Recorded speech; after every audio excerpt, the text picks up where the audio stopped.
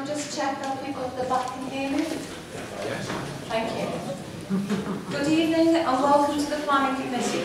My name is Councillor Anita Leech and I am the Chair of the Committee. My role this evening is to ensure that the Committee runs smoothly, having regard to procedure, behaviour and ethics. To explain who the rest of the people on the tables here tonight are, to my immediate right is the Councillor's Solicitor, who will give advice to the Committee on any procedural or legal matters that might arise. To my left are the Councillor's Planning Officers, Highway Engineer and Environmental Health Officer, who will present the applications this evening and give any technical advice to the Committee which may be sought. The rest of the people who you see down both sides of the tables are the elected members who will consider the applications this evening and make the decisions. Before each application is considered, there will be a short presentation by the planning officers. In the event that an application has received a qualifying petition signed by 25 signatures or more, one representative of the petition will be invited to address the committee in support of the petition for up to 5 minutes. If a petitioner addresses the committee, then the applicant or their agent will be invited to make representations to the committee in support of their application, again for up to 5 minutes. However, if a petitioner has not addressed the committee, then the applicant or their agent will not be invited to make any representations. A ward councillor can address the committee in relation to an application. The ward councillor may speak on behalf of the residents. However, once the ward councillor has returned to the public gallery, they may not return to take part in any debate that may follow by the committee. The application will then be open to debate and discussion by members of the planning committee, who will then make a decision on the application. If a site visit is requested and approved by the committee, then that matter will not be discussed this evening and will be discussed at a subsequent meeting. If, when we announce the site visits, if people would like to leave, they're free to do so, but likewise, if you want to stay, you're more than welcome to stay.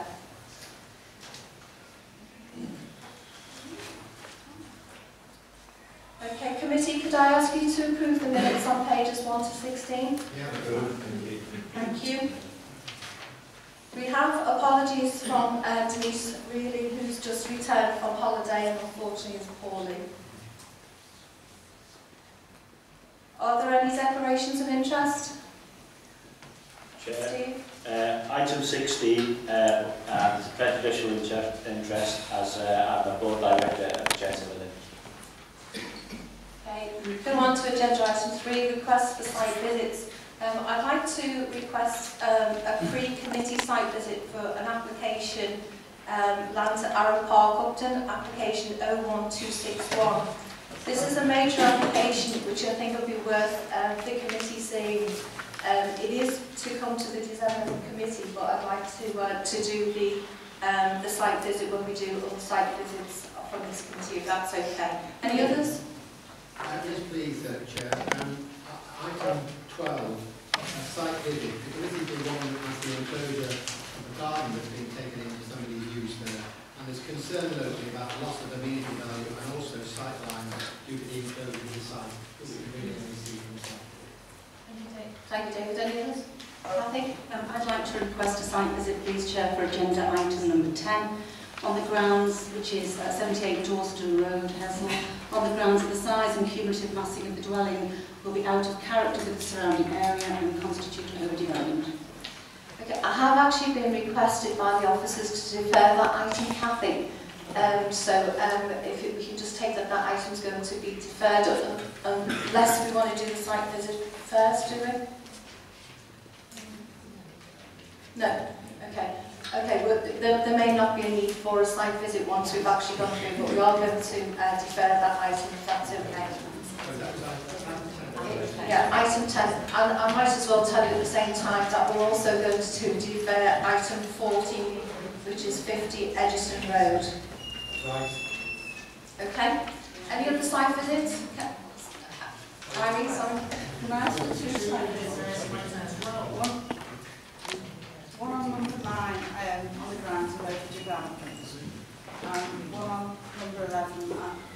the impact it will have on the rates.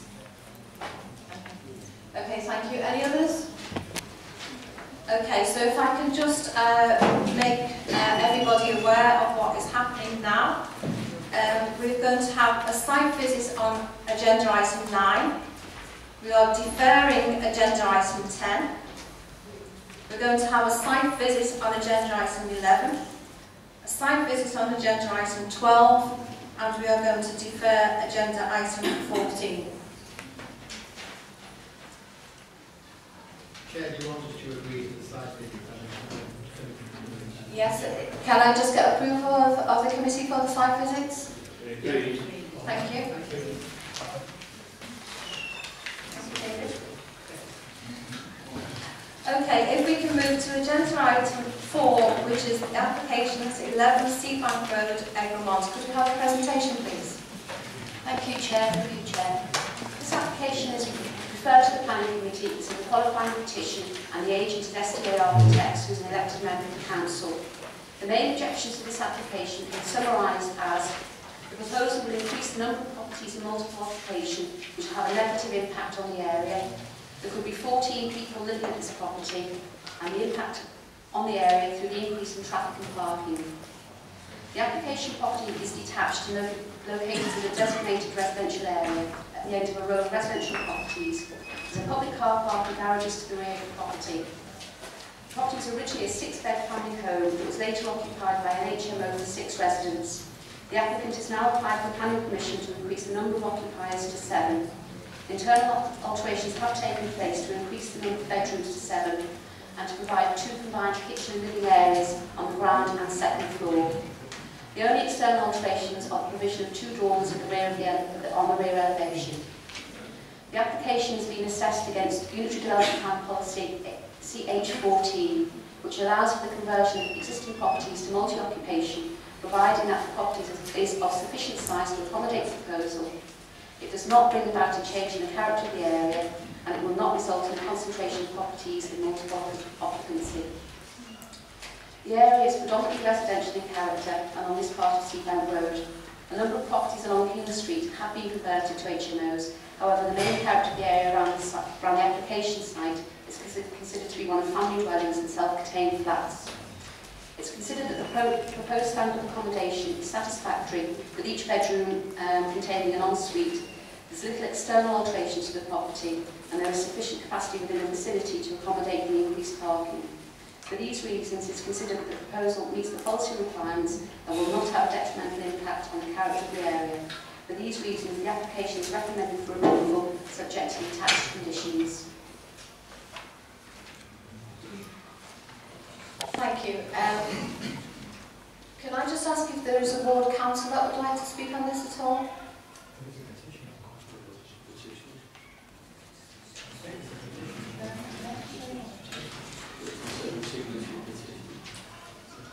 Okay, we do have a qualified petition in relation to this item. Would the lead petitioner like to come forward? No? So we don't have a ward councillor either. Can I open this up to committee, please, for debate? David? Yeah, thank you, Chair. For those of us who went on the site visit, this development looks very nice. It has been built to an exceedingly high standard, high quality. My concern that I registered on the day, I was told after that, but I'm not told, the fact that it didn't appear to have 2 exits, it just appeared to have one front entrance. And in fact, I don't think Paul Doughty, who was at the meeting, realised himself that the building actually had 2 exits to it, which obviously makes it a lot better. The only problem being that the exit is from the kitchen area. Having put all that on one side, from a planning perspective, I think it's a very nice development. It looks very nice. I will reserve my powder, if you like, to hear what other people have to say. I thought it was a very attractive, positive, decent development. My only concern were access and escape in fire. Treena? Thanks, Chair. Yeah, I agree with Councillor Elderton. I do believe it was built to a really high specification. It was already multiple occupancy, I understand. I don't have no objection. Yeah, you did say about the fire exit. Chair, did you get any more information on that? I think Councillor Alderson did raise objections following the site visit. There was some correspondence that went backwards and forwards between the developer and Councillor Alderson, and Councillor Alderson, as he said, is now satisfied that there are 2 exits. Thank you. Thank you. Steve? I do take very close notice of those who go on a site visit. The 2 pieces of evidence I've heard seem very positive, so in the absence of not hearing anyone else, I would move that it be approved. No, I can't move it. Yeah, thank you for that, Steve, but we do need it is an SDA application. Thank you, Kathleen. Seconder. Okay, all those in favour of approving? That's unanimous, that's carried. Thank you.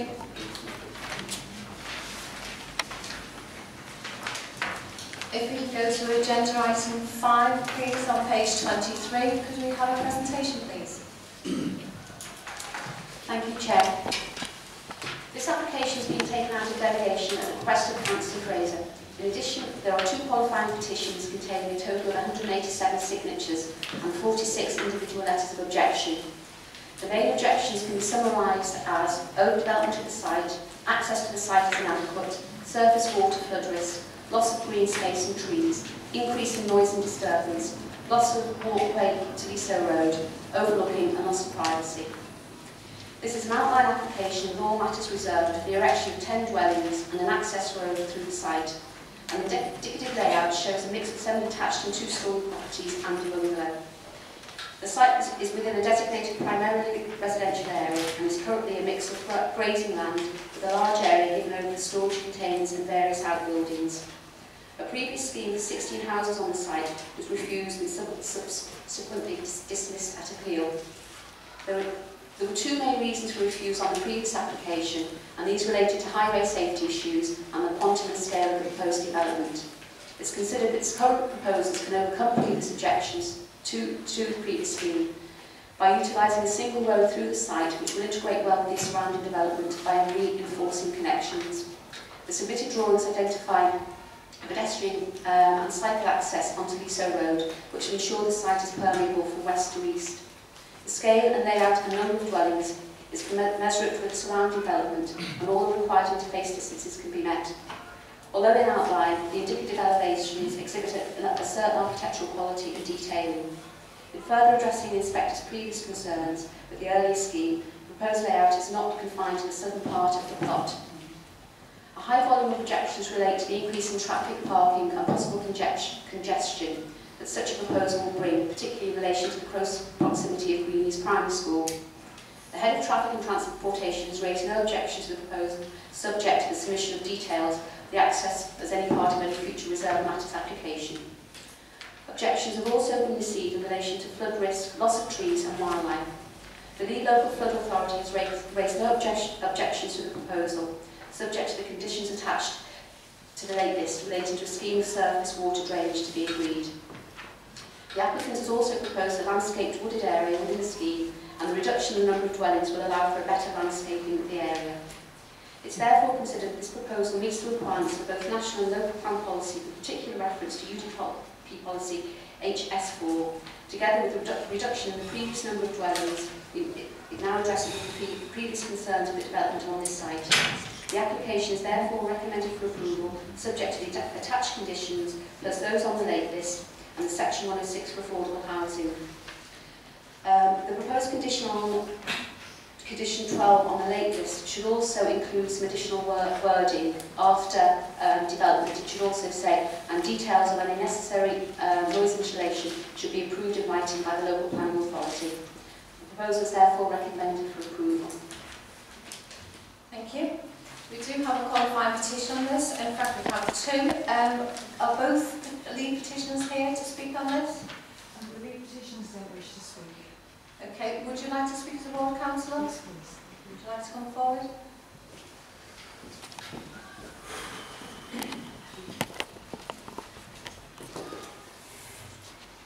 If you could just state the name for the honour. Thank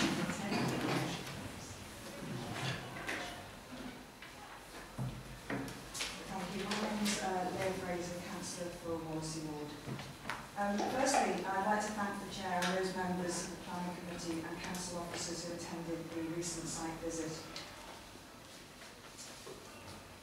Excuse me. As you know, this application should have been heard in October. However, the request for a site visit put it back to this evening. The late lists for both meetings have requested amended conditions, a scheme for the provision and implementation for the discharge of surface water from the site, which has just been mentioned, a noise survey, and a detailed construction environment management plan. I've looked at the list of objections in the last few days from residents, and each of the above issues that were on the late list were raised and submitted by them as objections. Clearly, the issues were not addressed in the original report before you, which recommends approval. This does seem rather remiss, and if the meeting had gone ahead, if this application had gone ahead in October, then those recommendations wouldn't have been advised. A site visit is for members of the committee, the reality of seeing an area for yourself rather than a drawing. It's not for officers to realise that they may have missed residents' concerns and then add it to the late list. I have concerns that they did not make an informed decision when they came to the conclusion to approve. Moving on from the site visit, the access to the proposed development would be via Greenleys Close, which is actually at the top of the map for those that didn't attend there. There's a very small estate that you can't see. This entrance is exceptionally narrow, with Greenleys Primary School situated at the entrance. The junction, including the area in and around Greenleys Primary School and those houses nearby, are subject to gridlock during school starting and finishing times. The problems will be exacerbated due to the increased traffic by this proposed application. The previous application, which was submitted and recommended for refusal by officers, was for 16 houses, which was also refused by this committee and was subsequently refused on appeal for the following reasons. The proposed development would significantly increase vehicle movements along a stretch of shared surface to the southernmost end of Greenleys Close with limited visibility, and increase the likelihood of conflict between pedestrians and vehicles on the shared surface, which would be detrimental to highway safety. The proposal would generate additional traffic fronting Greenleys Primary School, where there is existing significant parking and vehicle movement in the vicinity of the school during the morning and afternoon, with the potential to impact on highway safety and congestion outside the school and at adjacent crossroads with Greenleys Road and Bayswater Road. The congestion at the school during opening and closing times has to be seen to be believed.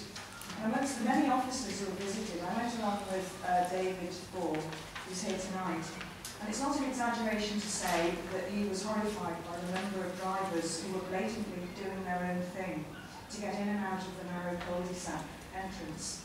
In fact, one driver shouted, well, David and I, we must look like council officers, why don't you do something about this and make people take more care?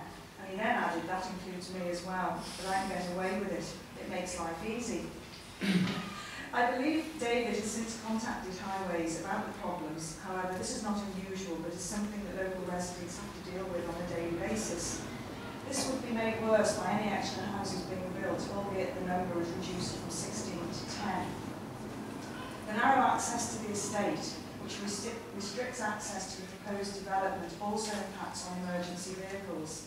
There are a number of examples of this, but not long ago, an ambulance took some time to reach a particular house because it was school closing time, and they did say that there was no way they could sort of charge their way through when it's young children.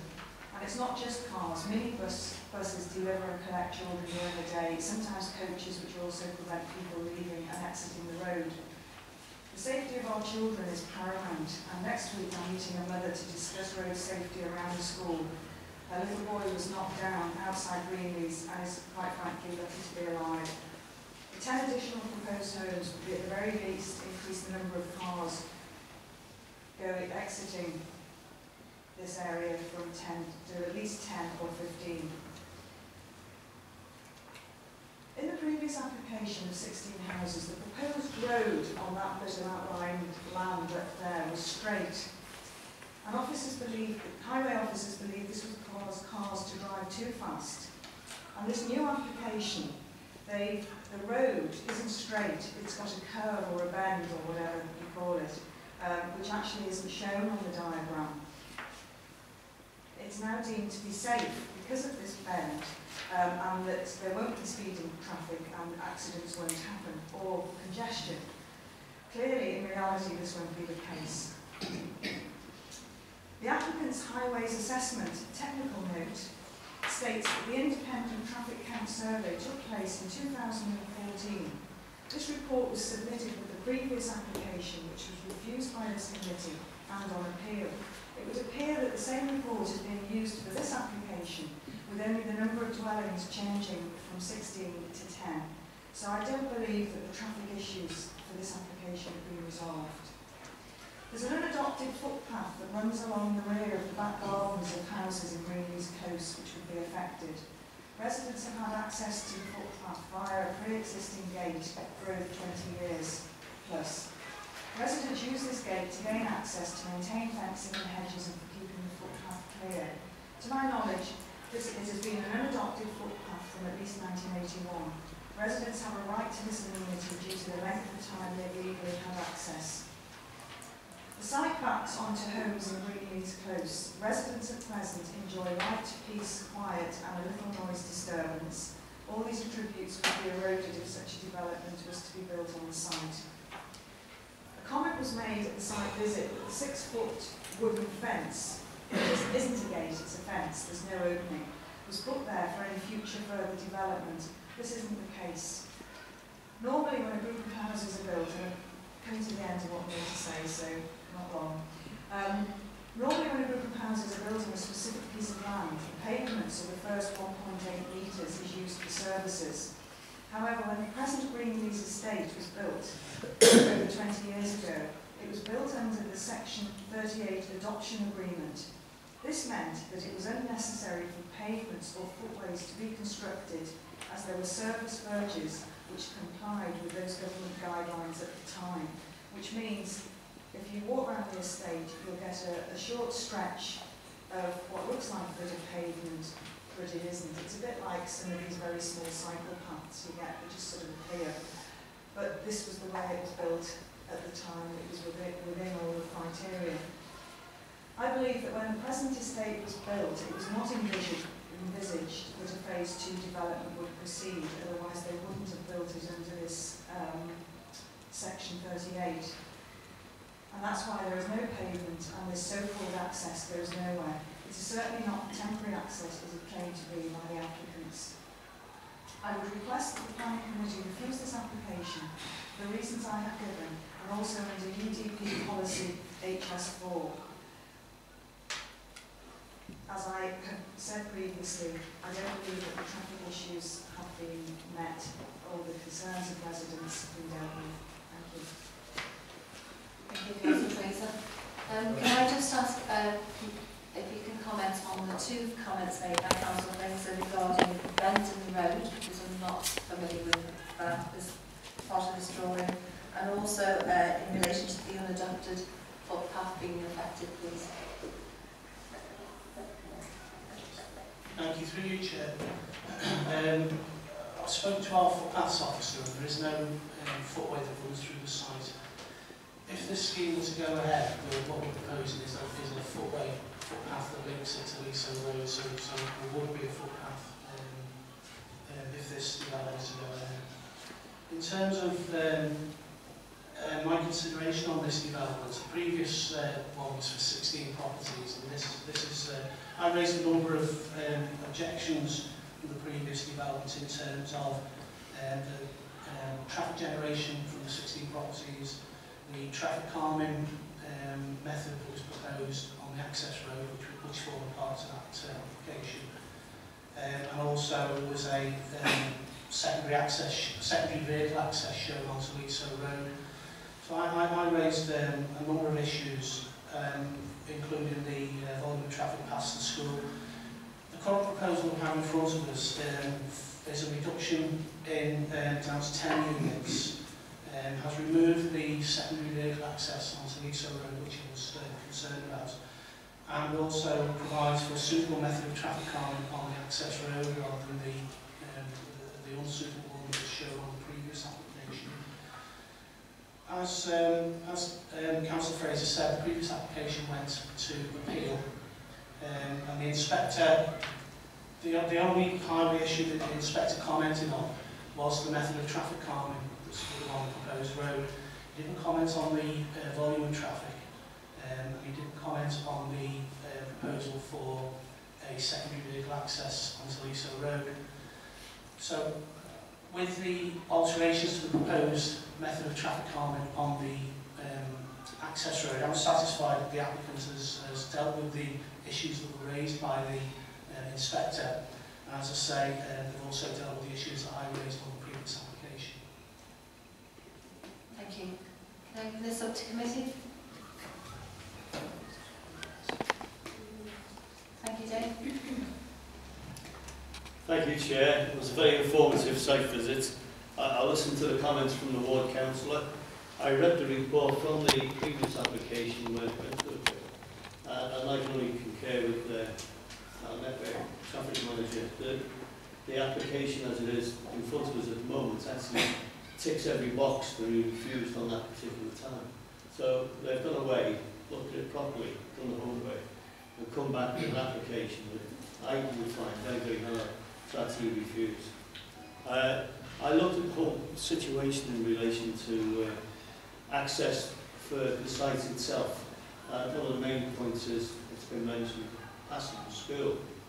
When we were on the site visit, we did entrance the site at the bottom of Leech Road, and I made the comment at the time whether the development of the site could take place through that particular access, but make sure it was closed once most of the development was finished. I think that was beneficial to everybody. I think those points have been taken up in the extra conditions that are on the report. Same with the conditions for roads, etc. It's usually when the development's taking place, not when it's finished. So I think all those things have been addressed properly, and I find no reason either to go against it. David? Yep, thank you, Chair. As one of those who went on the site visit, as Mitchell did, I felt it was overdevelopment, to be quite honest. It looked as though they were trying to cram too much onto that site. And I was very, very concerned about the access for the construction, which of course has now been overcome in terms of the additional conditions. I'm not entirely happy with it, to be quite honest, but as David says, I think they've probably addressed all the technical issues that would give us sustainable reasons for refusal. I'm not happy with it. I don't like the whole concept of it. To me is wrong. And in all fairness, I can't think of a sustainable reason for coming up for refusal. I'm just not happy with it. Irene? Can you see if where the houses are actually going to be? Please. These are just indicative because it's an outline application.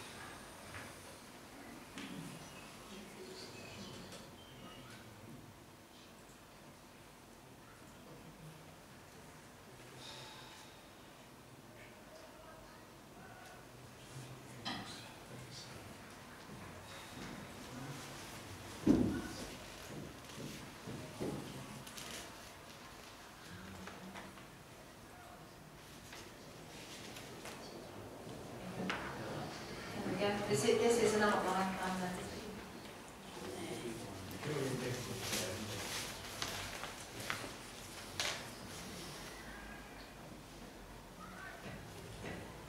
Any further comments?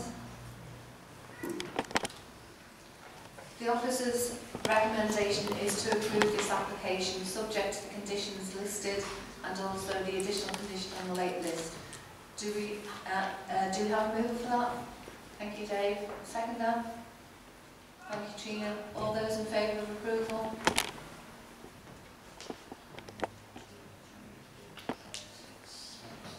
Against? That's carried. Thank you.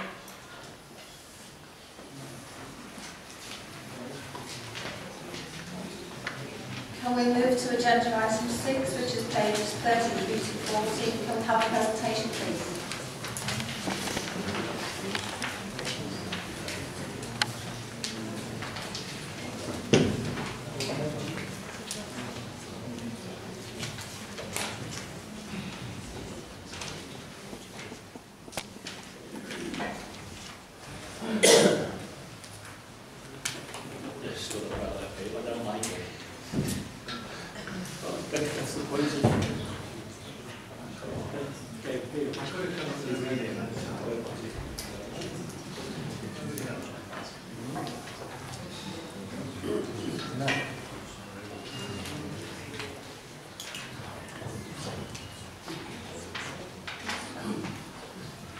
Thank you, Chair. This application has been taken out of delegation by Councillor Hodson in addition to a qualifying petition containing 66 signatures and 11 individual letters have been received against the proposal. The main reason for objection related to the visual impact of the proposed dwelling and the character of the area. The property is too large for the plot, loss of privacy and loss of trees on the site. The application site comprises of a piece of land with the ownership of number 1 of the NAP. The site is separated from the main garden area by an existing access road into the cul-de-sac.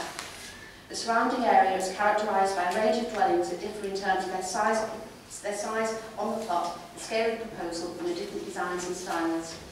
The land levels also vary along Dorstone Road, the properties to the north of the site being located at a more elevated position. It's considered that design and appearance of the proposed dwelling is akin to a gatehouse, which will relate well to number 48. The majority of the living accommodation is at ground floor level, with a bedroom and ensuite located at the first floor level. The plot contains a sandstone wall, and the proposal is to continue this wall around the plot. Concern has been raised with regards to the appearance and access of the site. The plot is modest, but it's considered that the amended scheme sits more comfortably within the plot now. The siting of the dwelling does not alter the existing access to the NAP. The proposal was therefore considered to be acceptable in terms of its siting scale and appearance, and is recommended for approval subject to the conditions attached to the agenda.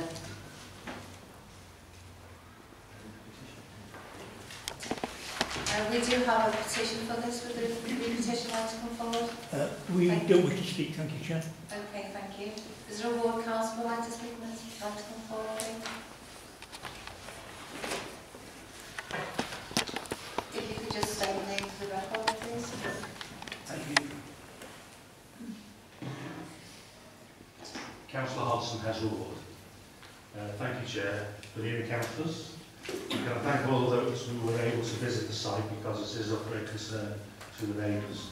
So thank you for making the effort to go there. It is a very small garden. I think the planning officer used the word modest, on the corner of Dawson Road and the NAP. It belongs to number 1, the NAP, but is separated from it by the access road. The tiny size of the garden and how closely the proposed dwelling would approach the boundaries was clear, I think you would see on the site visit. The plot on which is proposed to build is even smaller than shown on the location plan, as the boundary shown on the location plan includes the 2 metre wide footpath at the entrance to the NAP between the boundary wall and the road. At present, the application plot provides separation between Dawson Road and the existing infill development. And I think I should bring the committee's notice to the fact that number 1 also has in place planning application which has been passed to increase the price from 25%, which will increase the size. The neighbours didn't object to that because they didn't realise what was going to happen afterwards. The officer's report confirms that the plot is within the density and design guidelines area, Gateman Zone 2. Houses on the opposite side of Dawson Road lie outside the guidelines area. The UDP policy HS5 says new development will be subject to controls over density and layout as set down in the policy. And the reasons why these controls are needed over and above those for other residential areas are explained in the UDP's reason justification.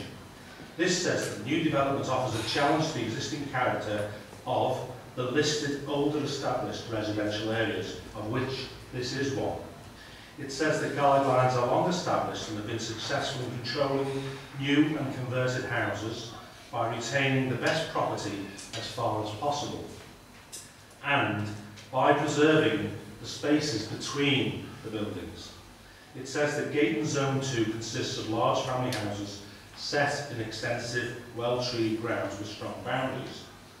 It says that new development should reflect this character in density and siting, and is also further advice on the gating guidelines is contained in the Supplementary Planning Guidance Note 6. Supplementary Guidance says new dwellings should be set back at least 19 metres from the front of the plot, and proposals for the new development should make provision for the retention of a substantial belt of trees adjoining the highway, and this should be supplemented by additional tree planting.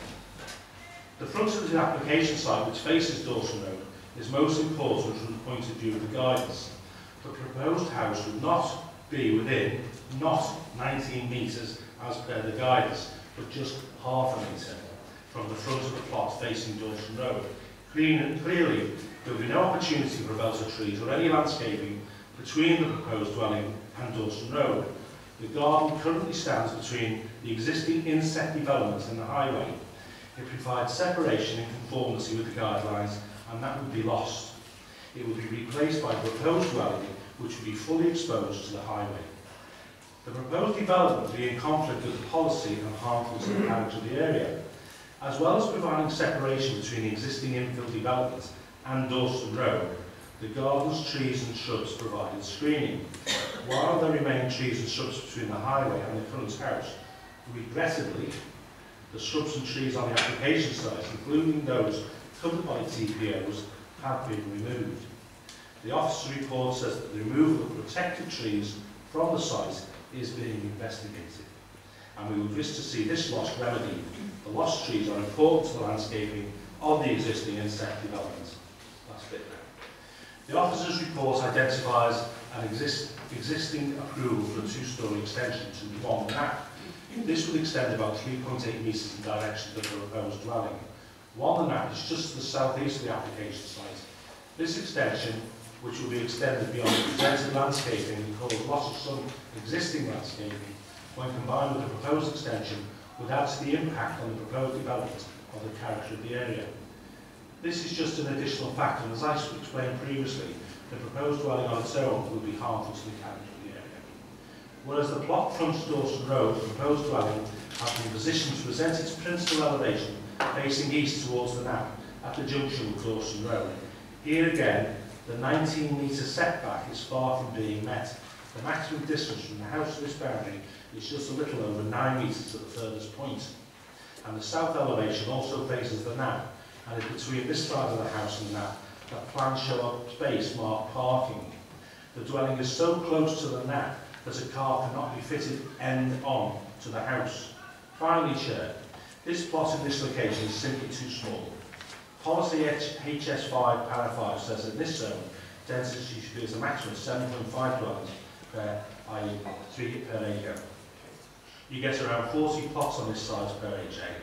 I understand that under current government policy, density guidelines may not carry the same weight. However, these figures illustrate the inconsistency of the character which the Council's policy set out to defend. And this is existing tiny plots which should simply continue to provide a separation of the existing development from the highway and enable it to continue to meet the design guidelines. This is an area which the Council has identified as needing particular protection. The character of this area is addressed by the guidance. It identifies how it should be protected, and this proposal is totally out of character with the area and in conflict with the guidance, and I would ask permission to be refused. Thank you for listening. Thank you, Councillor Hodson. Can I just ask, based on Councillor Hodson's comments regarding the boundary distances, ask for some clarification on that, please. The distance of the proposed dwelling to the edge of the road. The council referred to supplementary plan note 6, which means 19 metres. It doesn't meet that requirement, no. It's much less than 19 metres. It's comparable with the dwellings next door and the garage or outbuilding to number 1 on that. Thank you. Can I open this up to committee? Through you, Chair. Councillor Hodson alluded to the fact that number 1, the NAP, have planned permission to increase in size by 25 to 30%. Could the officer advise me whether or not the separation distances would still be met if number 1 is increased by that amount of size? I'm not sure the position of the extension on number 1 on that. I think we're probably talking about 2 separate applications. Kathy, we need to just focus on this application. Well, yes, we are, but the point is, if the extension to number 1 was completed before the building on this small piece of land was erected, would the separation distances that have been presumably approved still be within the guidelines of separation distances? I don't think the officers are in a position to answer that question. I'm sorry. I mean, I can tell you the distance of the proposed dwelling from number 1 on that now, and if it's... But that's not going to help. That's not going to answer your question. I'm sorry. Okay, I think we've already been told by the officers that, as outlined by Councillor Hodson, it doesn't meet the 19 metres that was outlined anyway, Kathy. Despite the fact that it is in line with adjacent properties. Are you happy with that? Yes. Okay, any other comments? Treena? Thanks, Chair. Yeah, I attended the site visit. I have no objection to this. I agree with this. It is within keeping of appearance of existing dwellings. You know, they're all a mix of size, scale and design. And I have, you know, it's not overlooked. Even the existing sandstone wall, I believe, will be maintained. And yeah, I just think it is within keeping of the appearance of existing dwellings, and I have no problem with this application.